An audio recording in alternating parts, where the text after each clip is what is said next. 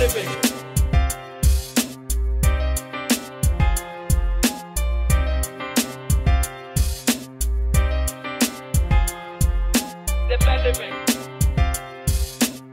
it's special, you know, to be able to work at a job that something you've done since you were 5 years old is pretty cool, and you know, I feel blessed to be here, and got a good group of guys, good teammates, and I couldn't ask for much more.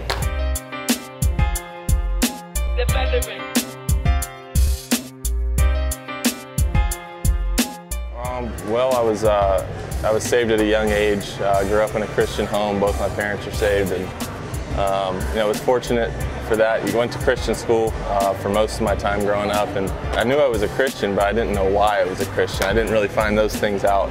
Didn't kind of question it until I was probably, you know, out of college, and when you really start searching for, you know, I knew I was a Christian, but I wanted to know why. And you know, God helped me. I had some struggles in baseball and was able to bounce back from them, but basically it made me realize that I'm not just a baseball player. I'm a Christian first and then a baseball player. And when I started to really realize that was when, you know, things in my baseball career kind of took off. And it's because I stopped worrying about the little things and stuff I can't control, and put it in His hands. And you know, things have gone pretty well since then.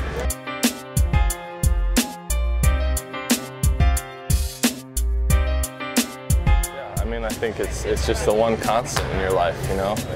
Teams are going to change, your job's going to change. I just got married a couple months ago, and hopefully that's going to be another constant throughout the rest of my life. God is the one thing that He's there, and you know, you can talk to Him at any time, and it's just nice to have that one thing to fall back on, something that can't be taken away from you. You know, I could get hurt and never play another baseball game in my life, but that still wouldn't affect, you know, my relationship with God. So it's very, you know, comforting in that sense.